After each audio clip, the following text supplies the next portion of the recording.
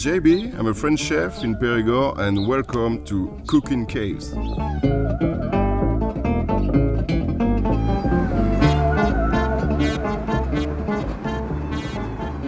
We're going to the spot, the perfect spot, in the middle of the forest, where there is supposed to have some mushrooms. I don't know, it was very raining, like during 2 weeks, and the temperature was quite nice, so it's supposed to have mushroom everywhere just now. But I didn't check it, so it's gonna be a surprise. If we get mushroom, it's perfect.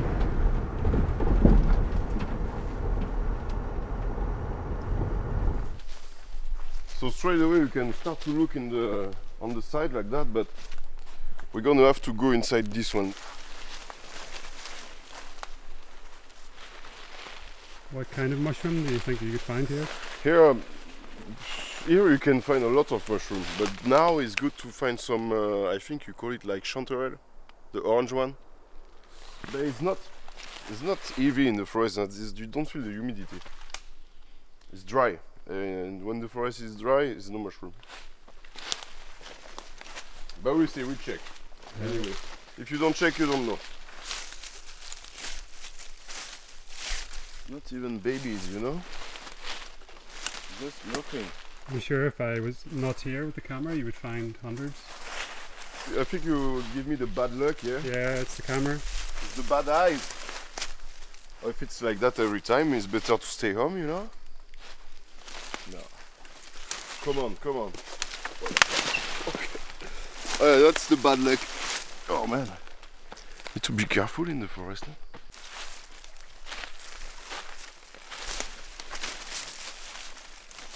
I found a big white one. Found my car. That's the only thing we found in this forest. My car.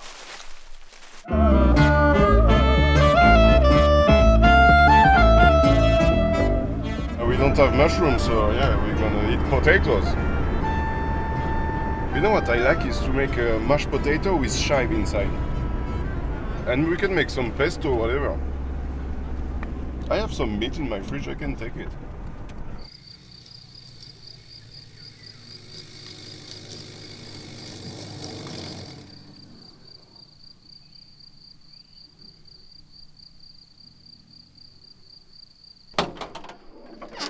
Okay, so I think it's almost 40 kilos the bag. I don't know why it's so heavy, because I take some heavy pan and everything very heavy. But it's a good one, so it's gonna work. Just some big sport to do before to. Oh fucking hell! It's very heavy. Fuck. We are in a valley, somewhere in Périgord, which is the best part of France, of course, because it's where I'm born. What we're gonna do is we're gonna find 2 caves and to make a big dinner on the caves and cooking everything with the fireplace. And yeah, maybe we can just walk around and start to pick some herbs and see what we can find to make the dinner.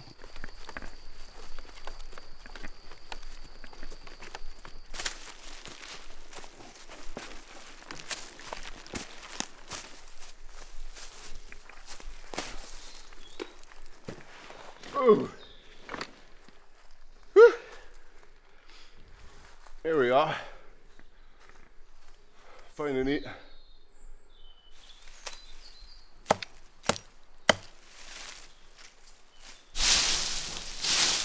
It's probably my chef thinks, you know, to always clean it up and start to clean and then to cook.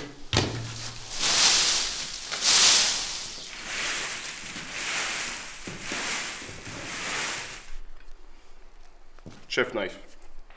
Save your life everywhere. I really love this place, you know. We used to come here like every weekend when we were kids, and for so long time ago I haven't been to this place, and I think it's good to mix the fact of doing food outside, but also to be in some place, you know, in kind of natural room. It's not outside, you are not out of nothing, like you can stay in the cave, you are You have a kind of roof. It's warm inside. Also, we still have some stuff that we built when we were kids, like this bench. Like that's pretty old now. It's like 15 years old, and it's still there, and it's good to use it. Like, you see, just to spend some time outside. In the middle of nowhere, in Périgord, you have the beautiful forest all around. You have all the sound of the forest.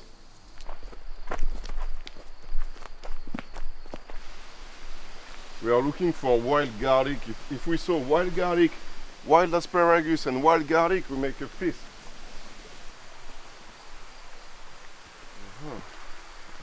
So we saw the chive there. That reminds me something. But we can eat that, but I never tried it. I don't like to. If I don't try it, I don't eat it.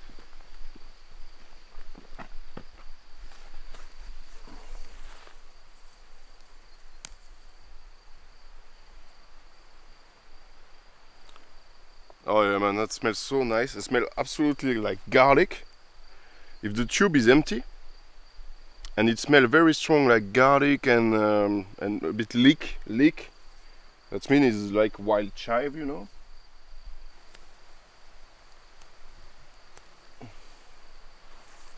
So basically, you just can grab a handful of it, but I try to select them a bit.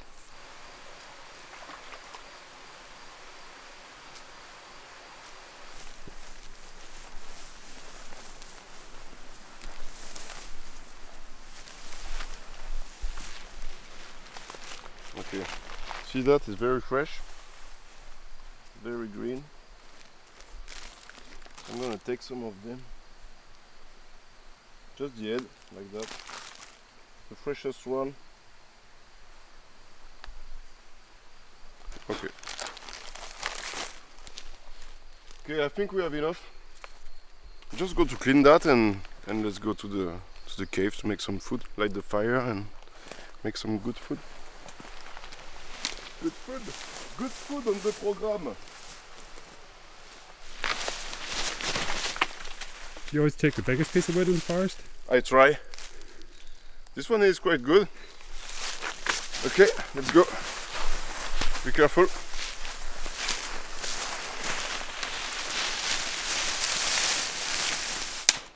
Don't light it if you are not ready. You need to be ready.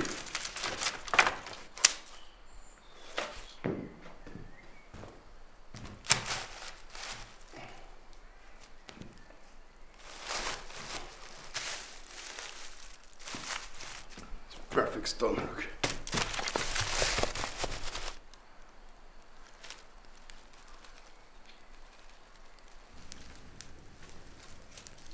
I was figuring it out, like we can make like some out of space mashed potatoes with some because I bring some meat. I have some veal to grill, and we make a pesto with some orty. I don't know what the name of it. Pesto of greens, green pesto.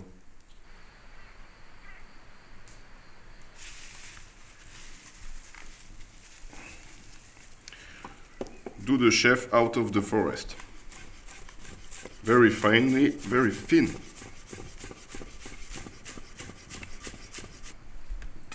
And the lemon juice is always good to keep the color.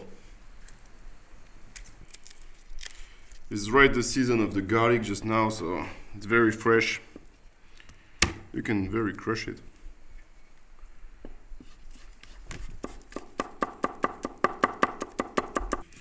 Well, you smash it because it's gonna break it up and all the flavor is gonna go out straight away.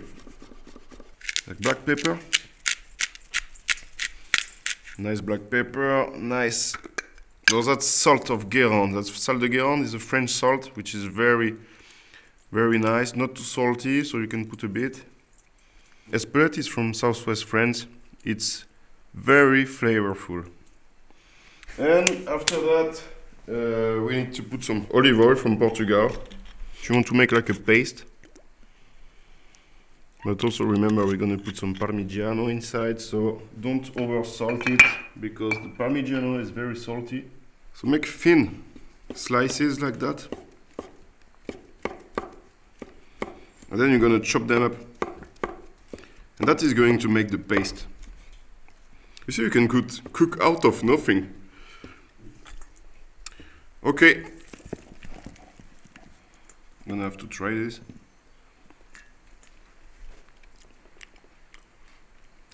Man, it's just amazing. It tastes so good.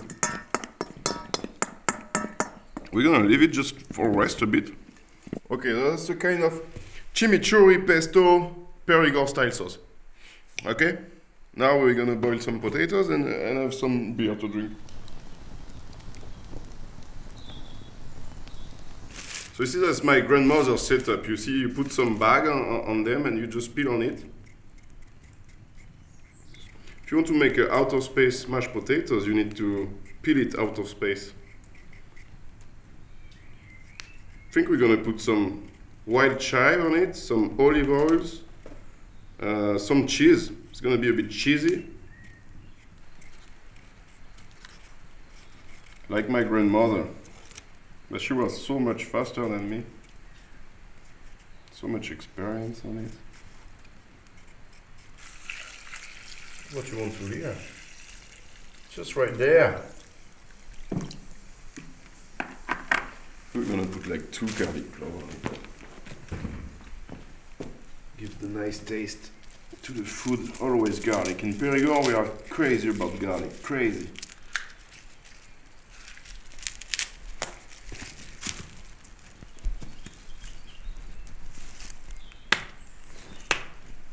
There we go. Salt.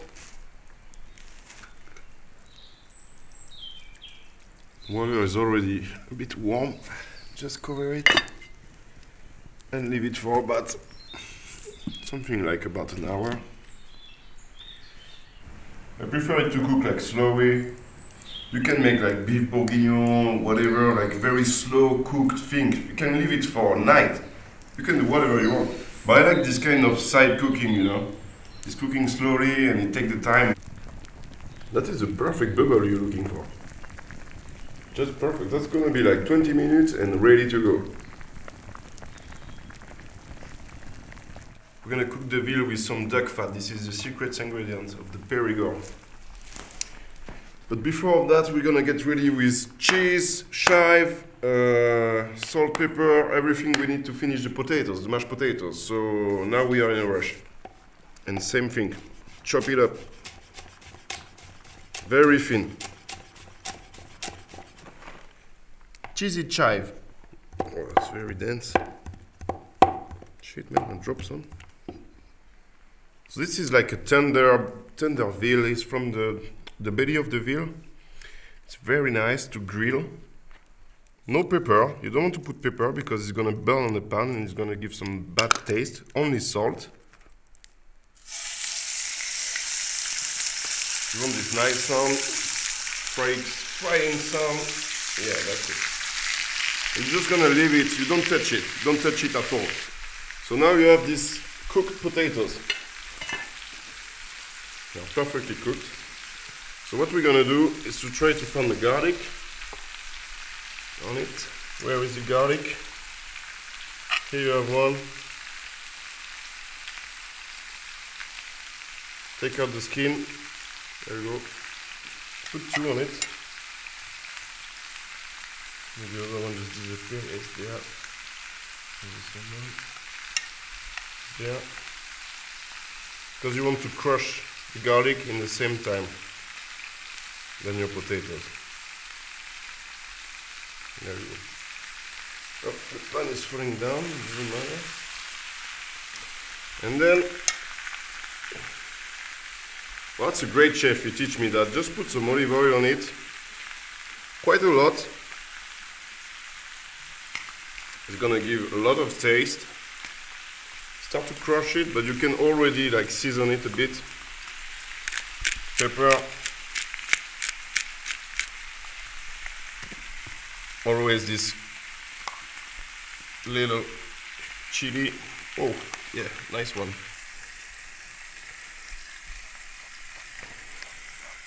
Yeah, a lot more oil.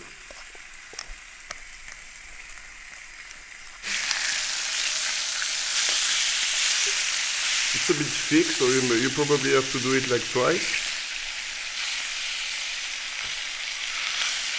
There we go. And come back to your mash. It's perfectly like, just very like mashed potatoes, very tender, very juicy. This is your marinated, just warm it up, gently warm it up. Just a tiny warm it up, you know? You don't want it very hot, but just temperature. You don't want it cold because it's going on the meat, but you don't want it hot. You don't want to cook too much the herbs. You just want a little heat on it.